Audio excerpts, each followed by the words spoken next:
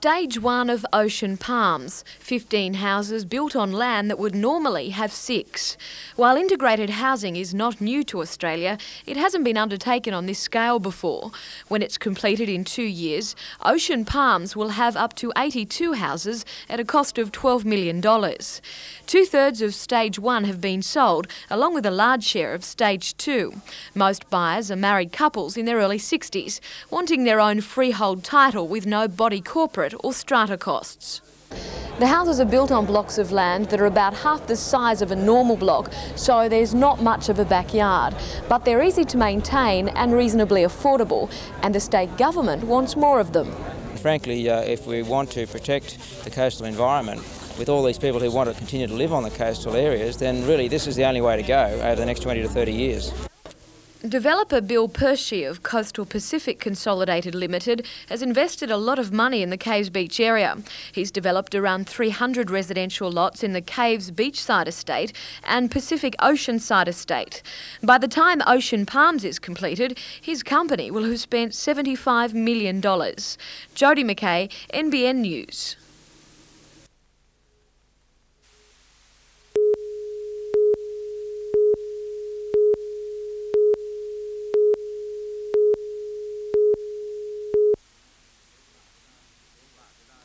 Mark Sargent has always been one to lead by example.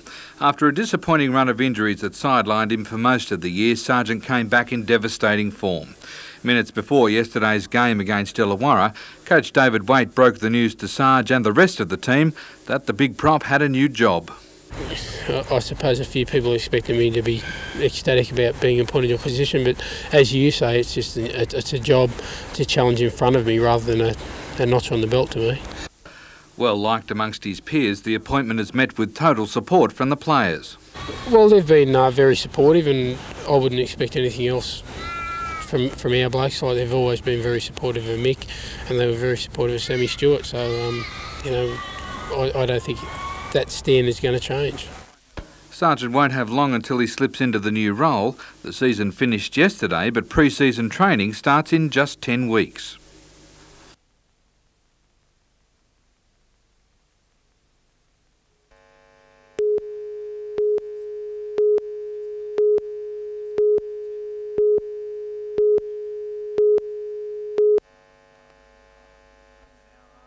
An hour after the game and the Curry team were back in front of that familiar chant.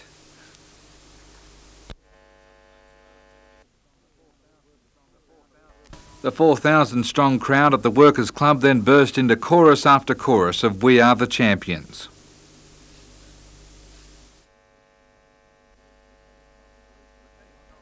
The team song released when they won their last premiership in 1945 was given a good workout, and there was even talk that it will be re-released.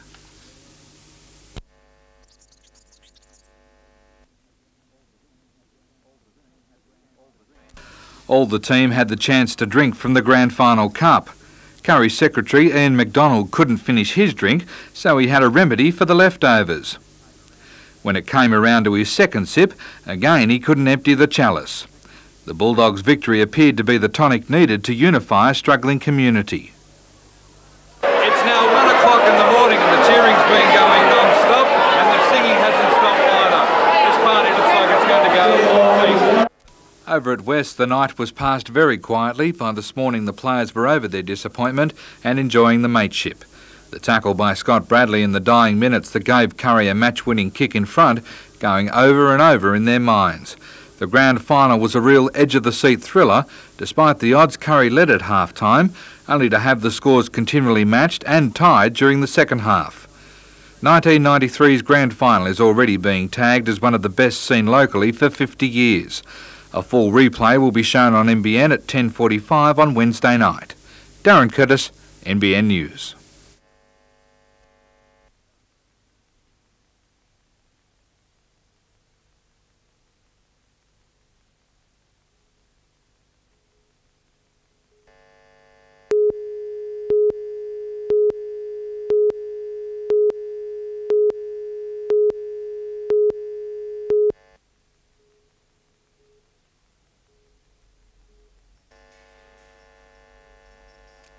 Michael Clarkson has no idea how much racket he's making.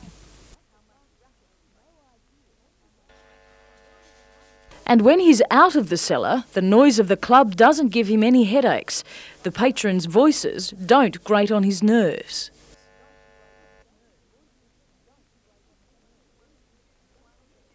One schooner of blue, please.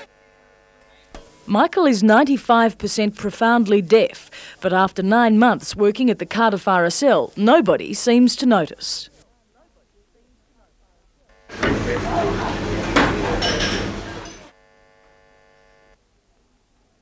One shandy and one small lemon squash. We want to make it over cooler. Oh, I think people are a bit sceptical about it, just what it'd be like, but it didn't take him long to convince everyone. I think he's fabulous. He's a courteous young man, you know. Very good. Michael, he's tops. We think he's terrific. Spot on all the time. I like meeting with the people and life working behind the bar. It's been good. Yeah. But Michael does face the same occupational hazards as any barman. Sometimes I like beating on, you sometimes get rude customers who are intoxicated. Yeah. And that's very hard for me to understand because I have to display. Michael is learning all facets of the club trade. 30 and 2020.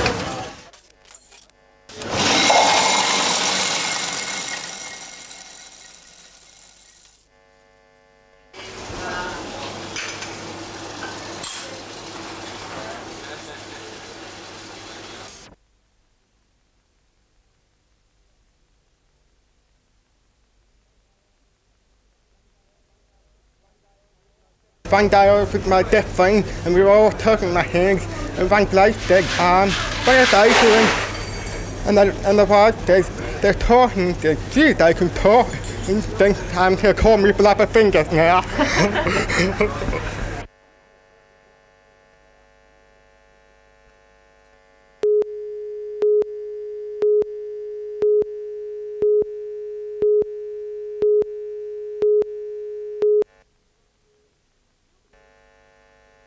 Bill Ferry and Ron Merrick are the men behind the proposal to turn the old cottage into an operational headquarters for the Royal Volunteer Coastal Patrol. They say it will help make boating safer, allowing surveillance in an area which is difficult to cover. Our communications base there will fill a black spot, which is a difficult communication between, say, Lake Macquarie, Port Stephens, Gosford and even further north. From this height, we could get marvellous attenuation all the way through to all of our bases, north and south. If they get their way, then half the building would become a radio room, the rest tea rooms and a museum. It's an idea which has been very successful at the new Port Stephens base. We would like to look at putting a tea room come museum because of the army history of this whole establishment, which I think would be a great boon for tourists, local public and the heritage people on the whole. The idea has the backing of residents who in the past have objected to other proposals for the vacant building, including a BYO restaurant. In fact, it is the only proposal that is in keeping with the historic significance of the place. We would have no objection to it whatever and would support its establishment for this purpose. Jodie McKay, NBN News.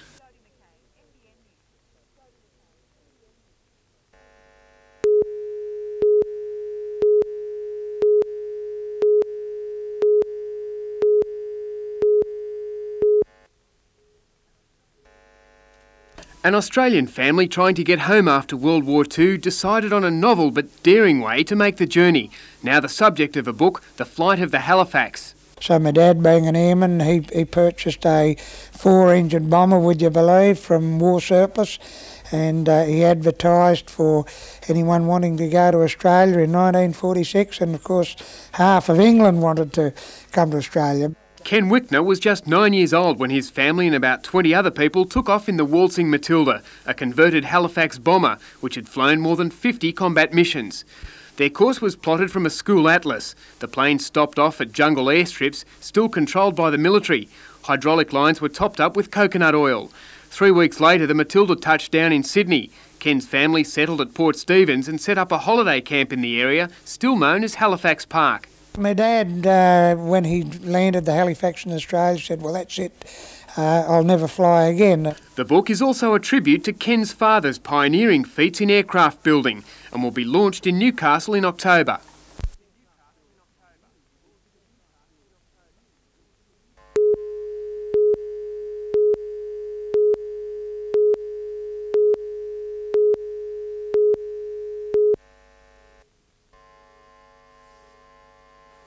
Name the game: hill climb, motocross, dirt track, junior drag, supercross or speedway, and Rochelle will be somewhere out front. The 14-year-old from Cessnock took to bikes when she was just 3. Not that there was much of a choice. Mum and Dad ride a Harley and her brothers, the youngest just 4, compete in motocross as well. You might think of motocross as a male-dominated sport. No, I don't think it's a male-dominated sport because I just think us girls can just do as well as the guys. I go out there to win, and if I don't win, I get up there and give them a go. Do you think you're making some of the blokes nervous? I think I do because most of them I can beat, but there is some hard ones. They include Danny Ham, Craig Anderson and World Women's Champ Tiffany Greenwood from Sydney. All the time I think about what I'm going to do when I'm racing Tiffany, like is she going to be a dirty rider, but I think I'll have a good chance against her, yeah. It is a hard and fast sport. Oh, and Rochelle is also a black belt in Taekwondo in her spare time to keep fit and fend off the occasional bump. If they do it to me, I do it back twice as hard.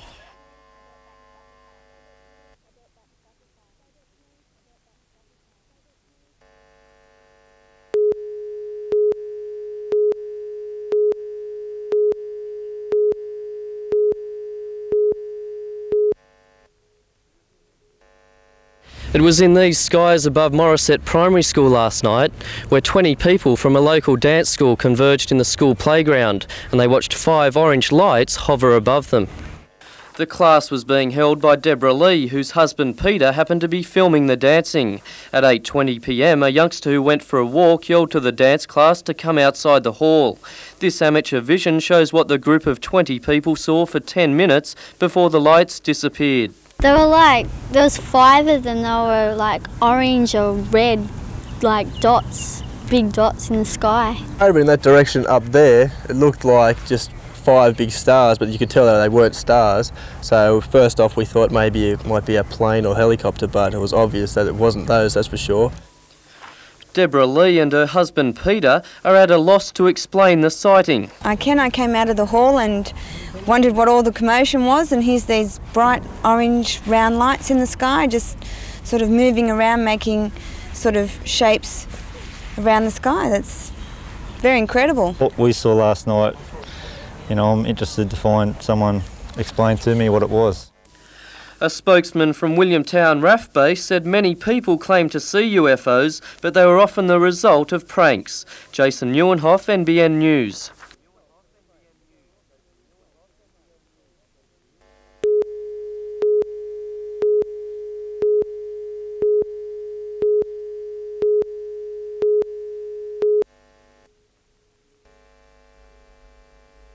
Falcons coach Tom Wisman was more than happy to let the coaches sit in on a session to pick up a few tricks of the trade. Each of these coaches controls their state's best junior basketballers, and they readily admit watching the pros go around can add an extra dimension to the children's game. I'm always looking to learn, and it's easy to learn from the top level, so we'll certainly be looking to add to the New South Wales repertoire for Friday's game against Victoria. And they couldn't have picked a better day to sit in on. The Falcons were in an aggressive frame of mind, preparing themselves for the game against South East Melbourne and walloping the lowly placed Hobart side on Friday night. Simon O'Donnell's confidence level is soaring after a strong game against Gold Coast, and he's making a strong charge to be included in the starting lineup.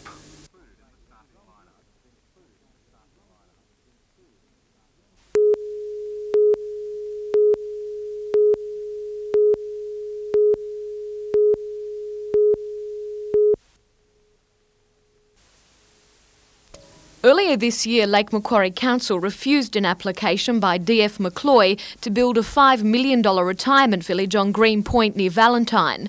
Council wants the site for parkland. However, this morning in Sydney's Land and Environment Court, Justice Stein ruled that McCloy's can build the village. Mayor John Kilpatrick says he wasn't surprised by this morning's Land and Environment Court decision. However, he doubts whether the retirement village, like the recently proposed poultry farm, will ever be built on the site. Both proposals are option 2 for Macloy's. The company would prefer to develop 900 residential blocks on half the site and give the rest to council for parkland. However, Jeff Macloy says if they can't have that, then the retirement village and egg farm will go ahead. Well, the bulldozers haven't started yet, but we don't intend to put up one development application which we aren't going to go through with. Mayor John Kilpatrick says council has little choice now but to reach a compromise. I think what it does is encourage the council to talk to Mr Macloy and see if we can come up with a better mix of residential development on the less valuable land and of course get the best part of the land as the foreshore park. But the Greenpoint Action Group says a compromise is not on and they want nothing less than all parkland. Does it concern you, though, that the Mayor has made comments that he would like now to sit down and negotiate? Well, I think we'll have to talk to him first. We'd like to talk to him about that. Mayor Kilpatrick is confident that a resolution is in sight. I'm very confident there'll be a resolution before Christmas.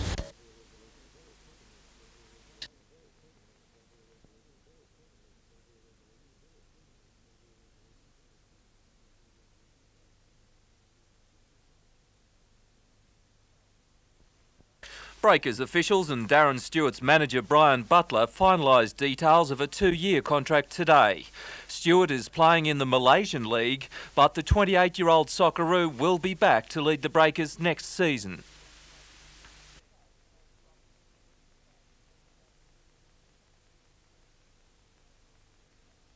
At least 3 other clubs were chasing Stewart, and with skills like this, it's not hard to see why. Breakers coach Jim Foley has about 15 players who have agreed to terms, including Kiwi goalkeeper Clint Gosling. The Breakers are now keen to sign 2 Adamstown players.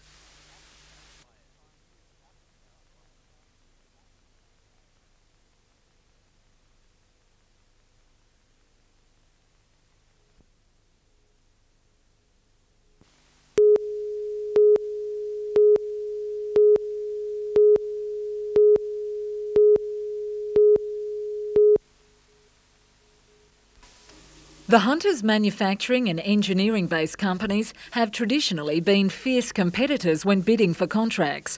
But HunterNet is about to change the playing field through networking.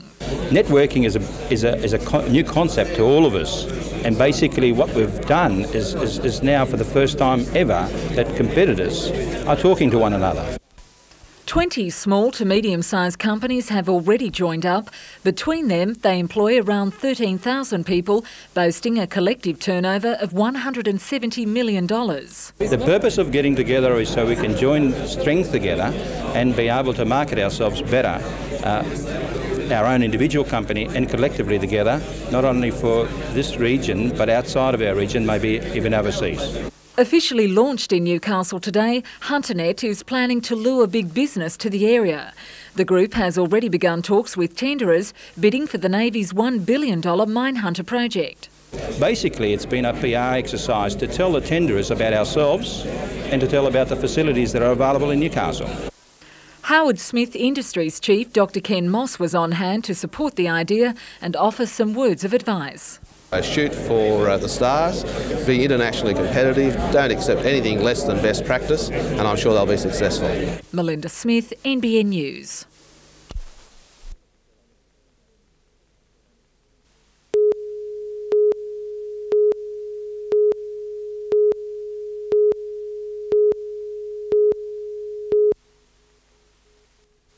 Gosford's Henry Kendall High and the yellow and grey tops dominated the first half, Shane Wright putting them on the board in the 14th minute.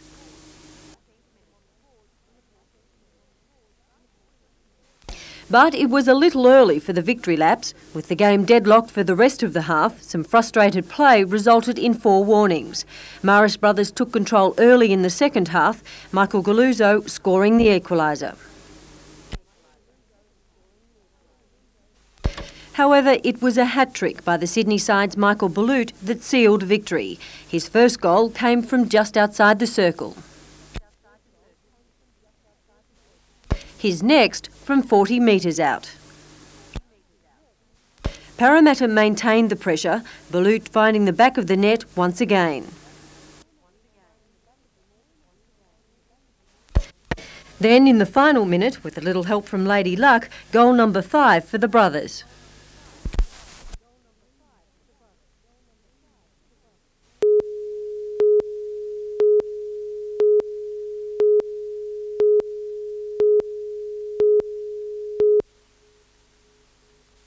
Just hours before they boarded the plane, the Falcons were still on the court, cramming in some practice. Hobart are bottom of the ladder but still pose a threat to Newcastle. They would love nothing better than to beat the Falcons and cost them a spot in the playoffs. They're going to be playing loose because they have nothing to play for, where we have a lot to lose. So teams tend to get a little uptight and a little tentative when they play, when they have something to lose. So we got to go out there and play as loose as they do. A win for the Falcons will lock them into 5th place. This week's preparation has been very physical, the players not afraid to use their bodies. The old adage, you play like you train, and the players understand that. This group of players understand that, and so we go hard at it, and yeah, we play tough ball games.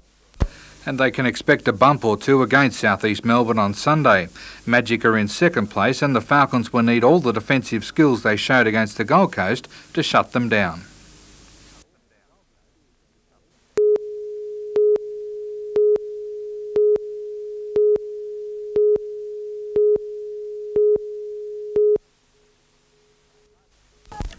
The largest project to be recognised in the Engineering Excellence Awards is a section of the F3 freeway near Minmai.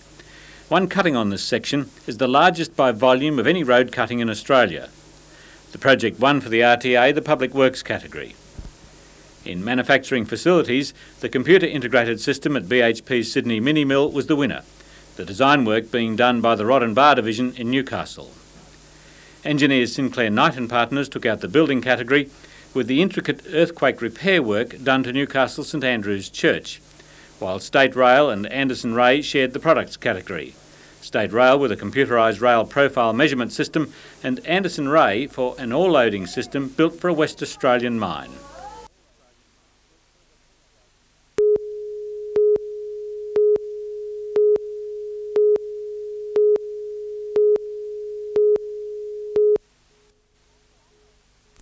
Coal loading at Newcastle's Port Waratah coal service is at its peak. 13 ships are expected tomorrow, another 9 will arrive next week. But if the miners' strike continues, then it's predicted that stockpiles of coal will be exhausted by Saturday. The queue of ships will steadily grow. The New South Wales Coal Association says the dispute will cost the industry $170 million in lost business. The dispute between the United Mine Workers and coal companies began at midnight. 7,000 Hunter miners joined their national counterparts for a 5-day stoppage over what they have called suicidal price cutting by coal companies. They claim hundreds of millions of dollars in export earnings are being lost in a pursuit for greater market share. An urgent hearing in the Coal Industry Tribunal in Sydney was called at 10 this morning. At around 5 o'clock this afternoon, a decision was finally reached by Chairman David Duncan. He has ordered the miners to go back to work. The union had argued that the stoppage wasn't an industrial dispute, but a protest over pricing policies, but the tribunal found otherwise. A short time ago, the union issued a statement saying that while it respects the Coal Industry Tribunal and its orders, it is unable to comply until a meeting of the union's Central Council is held to determine its response. That meeting will not take place until Monday, so effectively the strike will not be cut short. The miners were due to go back to work on Tuesday. Jodie McKay, NBN News.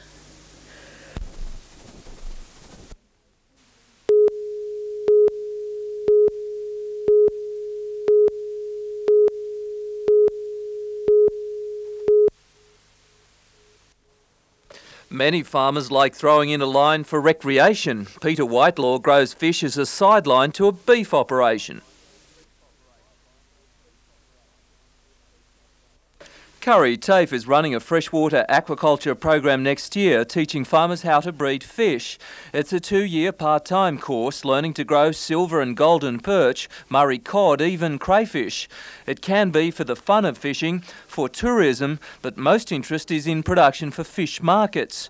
You need a dam, time to work, but compared to cattle on a per hectare basis, fish farming is good money. Well, you're getting, in fish value, you're getting about $7,500 per year, and in cattle you're getting about $1,000 per year. To try and quantify the interest in the field, Curry TAFE is encouraging people to call them. Peter Ryan, NBN News.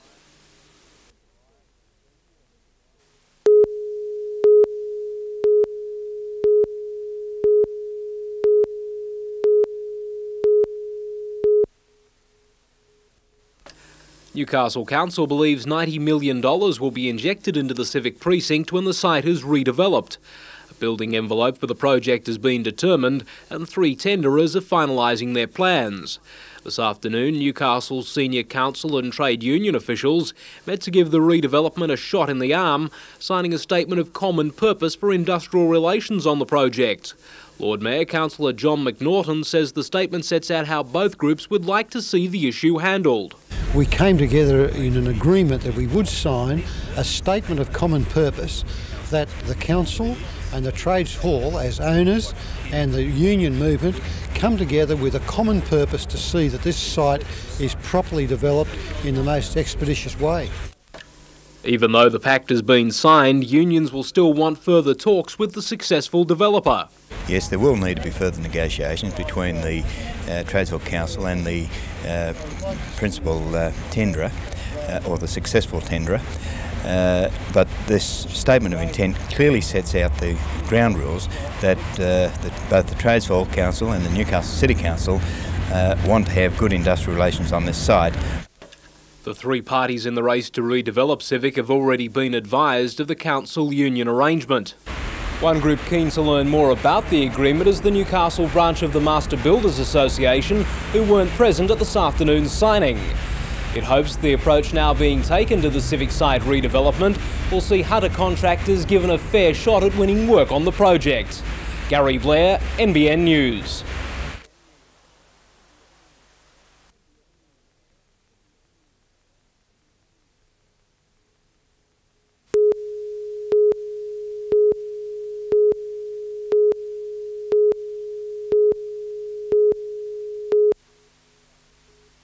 Primary Industries Minister Crean released the package in Canberra yesterday, offering new hope for Australia's struggling wool producers. The plan, based on the Garneau report, will see a company set up to manage the 3.9 million bale wool stockpile, introducing a fixed schedule to sell the wool from July next year. The Minister says the report has 2 major aims. One, for the government to more effectively get out of the industry and leave the destiny of the industry in the industry's hands, and secondly, to get it a much more integrated industry. Farmers groups and the opposition have given the report the thumbs up. A fixed wool tax of 4.5% for debt management will be brought in and a Wool Research and Development Corporation set up. The Australian Wool Industry Council will be abolished. The package has also introduced trade expansion measures. Peter Ryan, NBN News.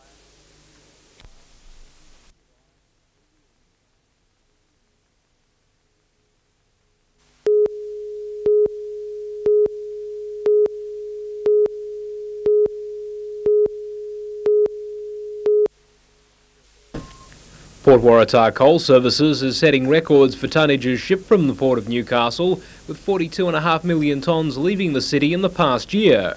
Company General Manager Philip Hughes says the expansion will lift output to 53 million tonnes, a move aimed at maintaining our competitiveness in a fierce marketplace. I think we can say confidently that the Hunter Valley has now been seen as a very competitive and reliable supplier. And these actions to expand our capacity will be seen very positively in the minds of overseas buyers as the industry expressing confidence in its own future.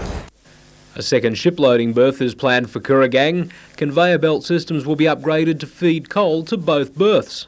Port Waratah Coal Services says today's announcement is part of a long-term plan by the company. The next stage of expansion will see annual throughput lifted to 60 million tonnes, with a 100 million tonne facility possible by the early part of next century. The Hunter River will benefit from Stage 1 with the removal of industrial pollution as part of the major dredging for the project.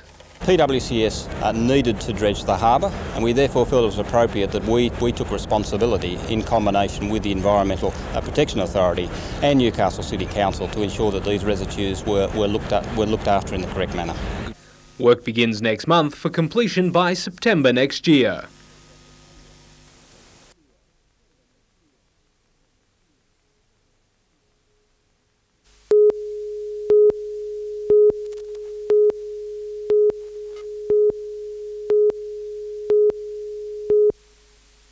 Today's celebrations mark a $20 million commitment from the state government.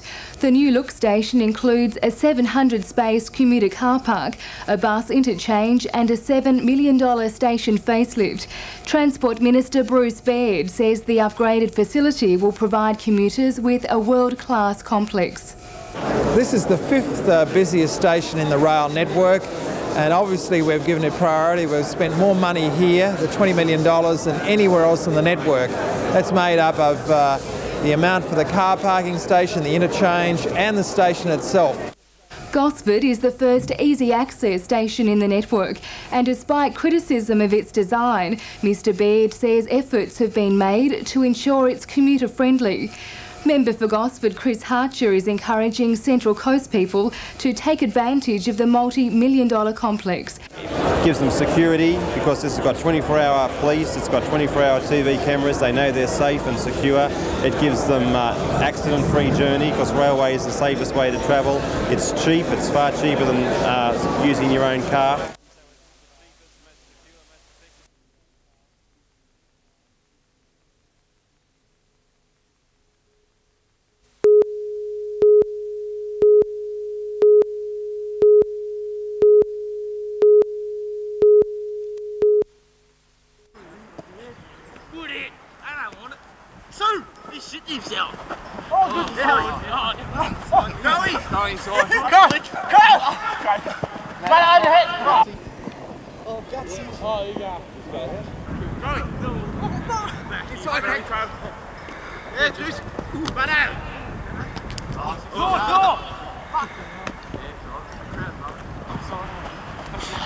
Soon.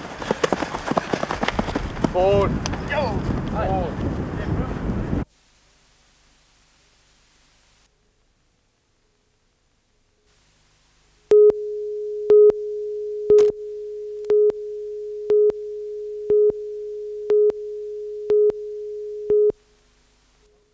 It's a dog's life, and you'd better believe it if the conditions enjoyed by many of the contestants in today's show was anything to go by. Preen to perfection, each pooch puffed with pride as their pedigrees were put on show by their human hanger-ons. For many of the contestants, though, the show provided an ideal opportunity to catch up with old friends and swap tall tales and true. Outside the royal shows in the capital cities, these types of regional shows provide the next best competitive opportunity. They come from all around the New South Wales. We have also some competitors from Queensland, quite a few from Queensland actually, and we have the odd one or two from Victoria. The show will continue tomorrow with the highlight of the weekend, the regional finals of the New South Wales Show Dog of the Year.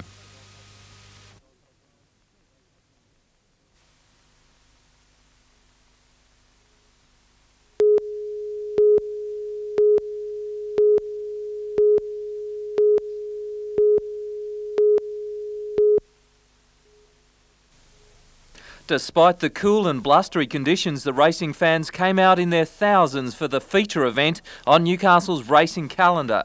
I'd say the crowd certainly is at least on a par with last year, and we're going through tough times, Peter, so we're very delighted with the response. Yesterday, punters outlaid more than $750,000 on course, $3 million on the TAB.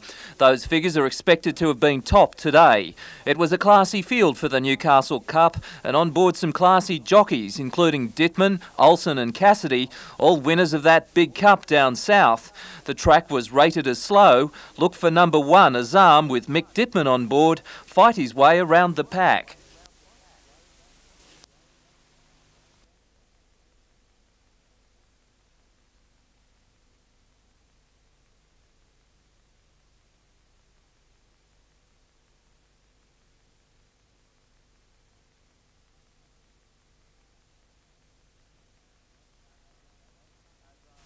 Azam adds the cup to his Sydney Cup victory in April. He's trained by the Hayes Group and owned by a sheikh from the United Arab Emirates. Mick Dittman was pleased with the stallion's effort. A few anxious moments about a furlong out when I came between runners and they came together and sort of chopped him out, so it was still a good effort for him to get up and win. The final divvies for 1, 16 and 3 on your screen. The Quinella paid $12, the trifecta $187 even. Peter Ryan, NBN News.